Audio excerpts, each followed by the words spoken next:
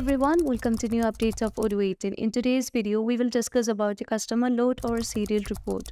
The customer load or serial report in Odoo 18 is a valuable tool for tracking specific items within your inventory. It provides detailed information about the customer who purchased the items, the load or serial numbers assigned to each unit, and other relevant data. So you can just dive into the sales module to deal with this. I'm going to create an order by choosing the new button where you can just fill out the details over here. I'm going to choose my customer as Gemini Furniture, and you can just choose a product. The product is acoustic block screen, so you can choose a product with the quantity and everything. Later on, you can just confirm the quotation by clicking on confirm button. You can see that it has moved into sale order, and now we just need to deliver the item to the customer.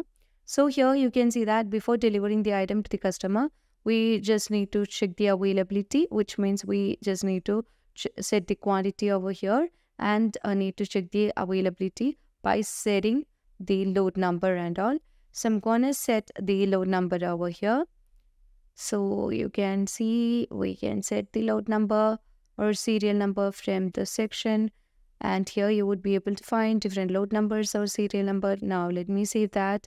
And later on, you can get the report of the load number or serial number that is used by each customer. So as you just get into the internal link and moves to the more, here you would be able to find the load or serial number that is used by the customer.